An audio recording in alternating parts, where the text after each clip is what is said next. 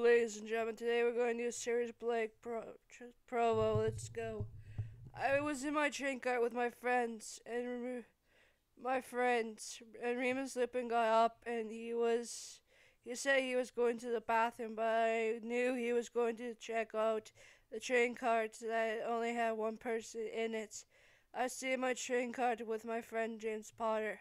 What do you think he is doing, Sirius? Said James. Probably going to check on that lonely Ravenclaw, I spoke. He came back and took his seat. I got up and said this. I'm going to the bathroom, I spoke. They smiled and let me go, and I heard the voice from the Ravenclaw train car. I was shocked. I was shocked when he was singing it. It was my favorite song.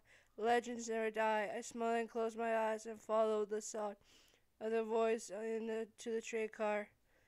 Legends never die. When the world's calling you, can you hear them screaming out your name? Legends never die. They become a part of you every time you bleed for reaching greatness. Relentless, you survive. They never lose hope. When everything's cold and the fighting's near, it's deep in their bones, they'll run into smoke. When the fire is fierce, whoa, pick yourself up, 'cause legends never die. When the world is calling you, when the world is calling you, can you hear them screaming out your name? Legends never die. They become a part of you. They become a part of you every time you bleed for reaching greatness. Legends never die. They're written down in eternity, but you'll never see the price they cost. Scars collected all their lives. When everything's lost, they pick them up their hearts and avenge defeat. Before it all starts, they suffer through harm just to touch a dream. Oh, pick yourself up, 'cause legends never die. When the world is calling you, when the world is calling you, can you hear them screaming out your name? Legends never die. They become a part of you. They become a part of you every time you bleed for reaching greatness. Legends never die. When the world is calling out your name, begging you to fight, pick yourself up once more. Pick yourself up, 'cause legends never die.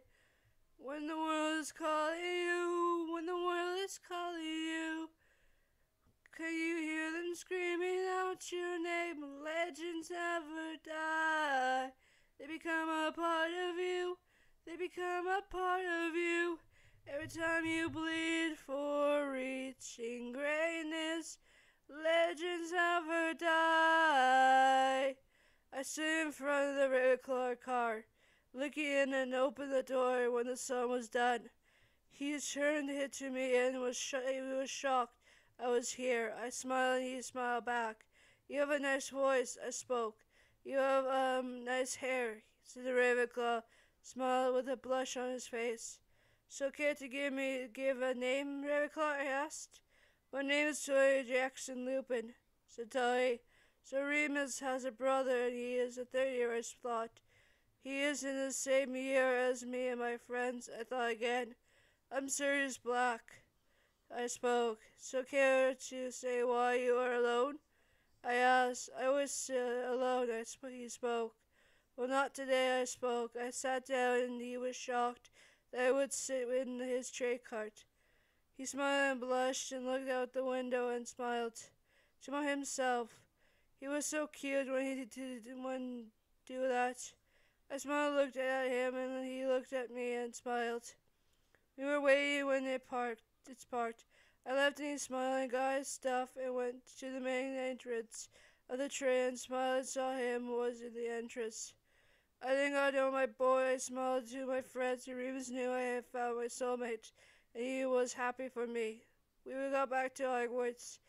I smiled, climbed off the boat and saw Toady hug McGonagall. Like always, he was like her son, and she smiled and looked at his brother. I hugged him. They smiled and looked at her. You boys have a good trip? Said McGonagall. Yes, we did, said Toady and his brother. That is good, boys, said McGonagall. We went inside and took our seats, and the new kids got sorted out, and there was a new Ravenclaw, and he smiled and shook his head, and they sat down. They looked at the books, and without them talking. He was the new Ravenclaw first year. I smiled because he was not alone, and was not the only person. I smiled when they were done. He showed him his dorm room, and he got his stuff into the room. And he smiled, and he showed him his place. He smiled, and he then went to my room to fall asleep. I was with my new kid, and showed him his room, and when I went to the room I shared with Remus, and he knew I would use my power to see what Toy was doing, and he smiled and hugged me, that he would love me to be Toy's boyfriend. I smiled and hugged him back. I went to bed thinking of my life with Soda and how we would be a good couple to each other. What would happen for us, I thought. I then had a dream of our future, and it was a good one.